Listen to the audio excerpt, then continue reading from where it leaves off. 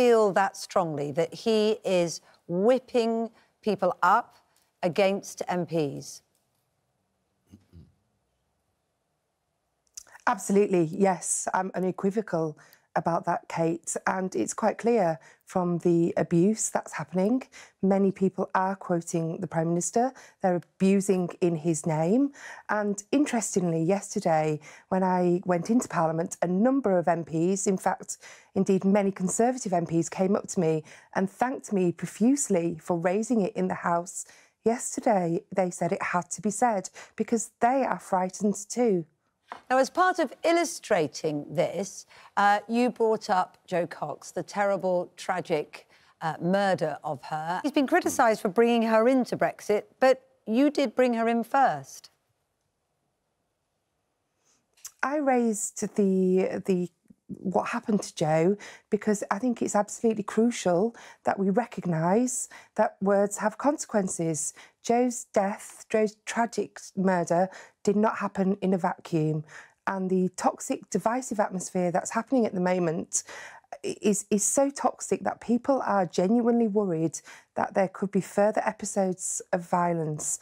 And the Prime Minister was grossly irresponsible this week to respond to an MP who was raising genuine concerns on behalf of lots of other MPs and not just Labour MPs, to suggest it was humbug. It was deeply irresponsible and strongly suggests that he is indeed unfit for office. Paula, we had Brendan Cox on the show yesterday and he said that he felt sick when he got the messages and he heard that Jo was being talked about in Parliament by this.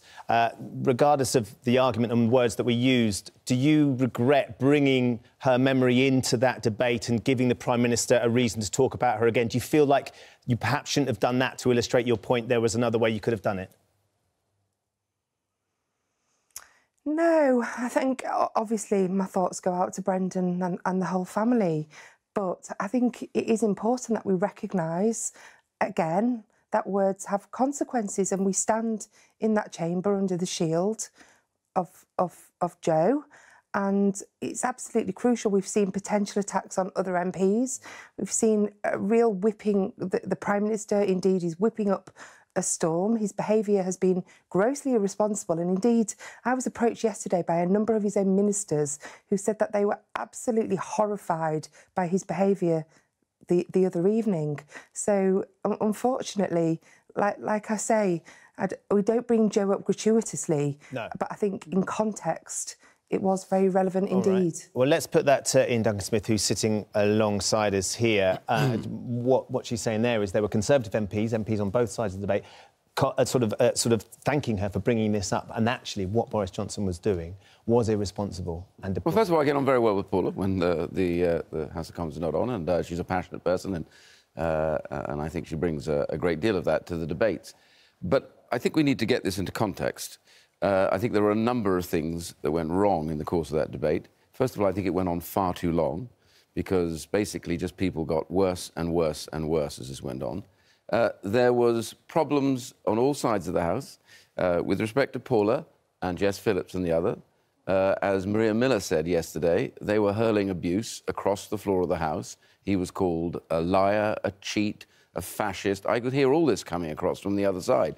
So when you're in the cockpit of the House of Commons, people's emotions then wind up and up. Frankly, it's not a criticism of the Speaker, but my observation is we should have cut that short, because it didn't. That's the first thing. The second thing I just want to say about the Jo Cox thing, I am in no doubt at all she should not have been raised. You know, hers was a terrible human tragedy. There are morons out there, nasty people, and she's no longer with us because of somebody like that. There are many Conservatives whose badges also lie on there, who died as a result of terrorist activity. I would not dream of bringing them up into that debate, because I know it just inflames the passions. So the first thing I think we need in those... Isn't that what Boris Johnson should have said then? Well, right, because you've defended his reaction. Or are you basically saying it was a human one? He was whipped up and misspoke. Look, he obviously is responsible for all that he says.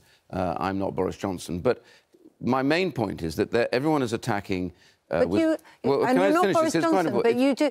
But you do. Yeah, no, you have a view, I'm sure, about whether he was right. I do. He was reacting, and if you put it in the wider context, what I think was wrong was when it was raised, the whole idea of what he was doing was set to a new level, which I thought was wrong. In other words, you know, calling the Act of Parliament went through the other day, a Surrender Act, is not an incitement to violence. It is a description, an adjective about what it does. It surrenders powers to the European Union. Was he right or wrong in the to call it Surrender Act? To say that the best thing that could be done was to serve Jo's... honour her. Well, because if you look at it carefully, what is the root cause of this? And I can answer this question by doing this. The root cause of this anger right now, which is going on, and by the way, it's out there because I was knocking on doors the last 3 or 4 weeks and I got it a lot. People saying, I'm fed up, I'm angry with Parliament, you haven't made a decision, you promised us, you didn't deliver. People feel like 3.5 years ago they were told, whatever the outcome, we will deliver this. Now, if you go on denying that, which is what Parliament has done, look, I think that you're... And we'll come on to that, but I think...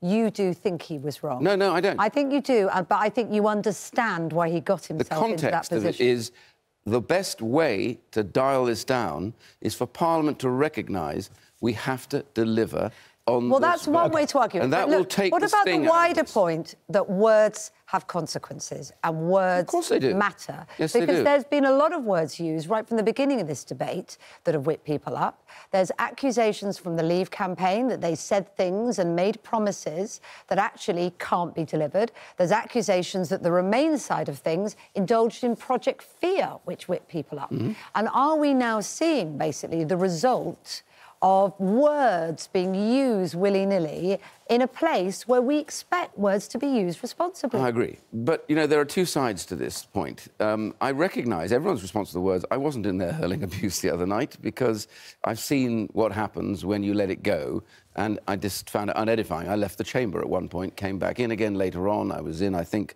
when this was going on towards the end. The truth is, it is a cockpit of debate. Words, of course, matter. But when you sit in that place, when there is a genuine...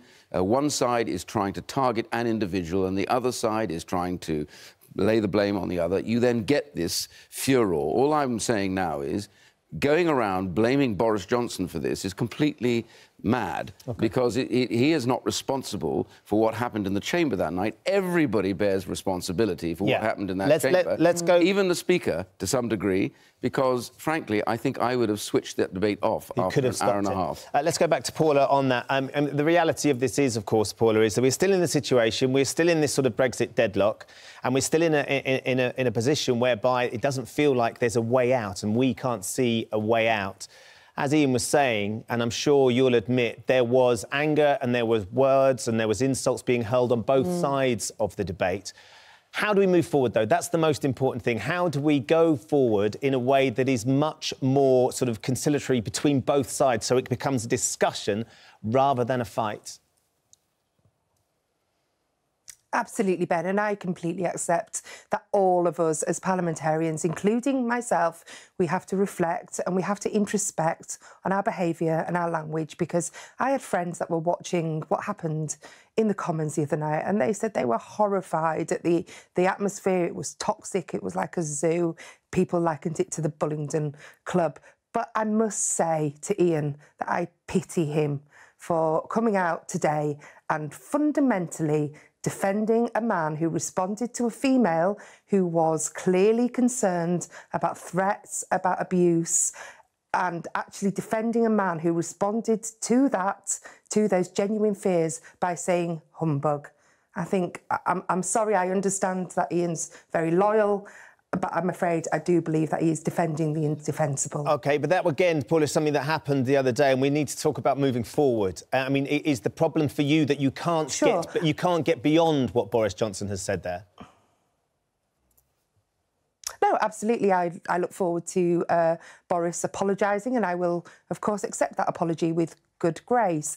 I tend to agree with something David Gauke said earlier this week in a broadcast interview, Ben. He said that, essentially, they should get all 650 of us, lock us in the chamber and not let us out until we've resolved Brexit, until we've reached a conclusion, and clearly compromise is going to be the order of the day. I would never, ever advocate a no-deal Brexit. I've always been unequivocal about that. But equally, I personally do not believe that revoking Article 50 is democratic. Therefore, compromise has to be achieved somehow. Iain, will Boris Johnson apologise? He hasn't so far. Well, I don't think he thinks that he has any reason to, and I personally think that the whole of the House of Commons should just take a pace back and say that debate happened. None of us are particularly proud of what happened. If we keep screaming at each other, saying you were wrong, you were right, you were apologising, no, you weren't, we're going to end up like a primary school without a teacher. The truth is, we have to recognise that the responsibility we hold now is to deal with the cause of this. The cause, and I think we might agree about this, is that we have to settle this issue. We cannot go on extending. We cannot keep telling people, you don't matter. We are going to do what we want. I think that is undoubtedly what everybody wants. On the hope of agreement is as good a place as any to leave it.